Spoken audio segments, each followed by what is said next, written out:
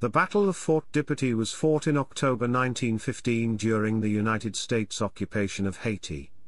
U.S. Marines and rebel Haitians, known as Cacos, fought at the Grande Riviere, which resulted in the destruction of Fort Dipitie, an outpost of Fort Capois, 194 to 196. Chapter 1, Battle. On the 24th of October 1915, Marine Major Smedley Butler was in command of a mounted reconnaissance patrol south of Fort Liberté, Haiti, near the enemy-held Fort Dipitie. While fording the Grande at night, a force of more than 400 rifle-armed Cacos attacked the Marines from 3 different positions. The Americans were shocked and returned a few shots before retreating to high ground a few hundred yards to their rear. During the retreat, the Marines lost their only machine gun when a Caco rifleman shot the horse carrying it.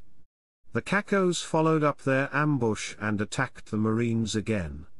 All night long, the Americans held their ground. Later that night, Boxer Rebellion veteran and Medal of Honor recipient Daniel Daly retrieved the machine gun and killed 3 Haitians with his knife, earning himself his second Medal of Honor.